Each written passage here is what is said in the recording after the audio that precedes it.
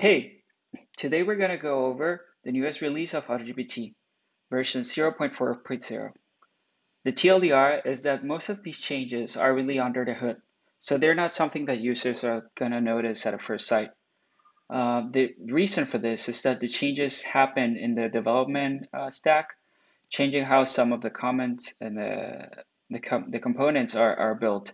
Um, so this will help in the future make a simpler development experience for people that are building on top of AutoGPT. And here's the list in a detailed manner. So let's go over the highlights. The first thing is that the send tweet command was removed. Specifically, this was added a couple of versions ago, and it was making people a bit confused because not everybody wanted to tweet. So the decision has been to turn it into a plugin. So if you want to use Twitter commands, just install the new plugin. There's a video for that in the playlist. And yeah, like now you won't have send tweet as a default. Moving on, we have a memory backend deprecation. So we used to have different versions of memory available for Milvus, Pinecone, and Weaviate, but these have been removed and completely unused. They're completely unused now. The Redis memory is still sort of there, but it's not fully implemented, and we'll see more about that in a second. There's a link for the PR here if you want to check it out. Also, this was a big one. Like most documents are now supported through a read file functionality or a new command. And AutoGPT can now check out PDF documents like Google Doc, Microsoft Docs, CSV, HTML, and more. And also, we're going to be able to manage AutoGPT access to commands. So now you can disable certain commands using the .env and specific shell commands that will be denied or allowed. It's also worth noticing that AutoGPT is going through a re-architecture process.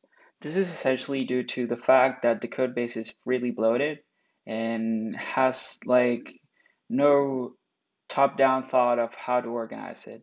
To change this, though, the AutoGPT team is going through a re-architecture process and is trying to reimagine how AutoGPT works as a component-based framework. So this way, it's facilitating the exploration of AI agents. This is a work in progress, as I've mentioned. So the vision just breaks down into the specific goals. Number one, component-based architecture with clean interfaces. And number two, state-contained agents that, will enable more functionality in the future.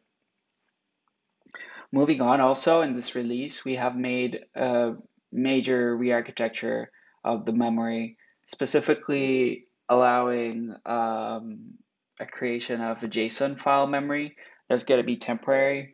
In the future, when Redis is able to merge in the changes that our team has suggested, we will be able to have an even more improved memory. This is trying to implement the retrieval augmentation um, technique, and it enhances long-term performance for AutoGPT. Other highlights that have been also brought here is that there's added possibility to interrupt continuous runs. So if AutoGPT is running continuously, you can now stop it without fully getting out of the system. There's DuckDuckGo and Google search improvements. The challenges have been thoroughly improved. There's work in the CI pipeline and improved test coverage, also updated documentation. So this is the TLDR. If you want to check out all of the different contributions that people have brought in, you can check it out here at the end of the post. Thank you for watching. This is your update today, and keep you in the next video updated with what else is coming up. All right, see you later.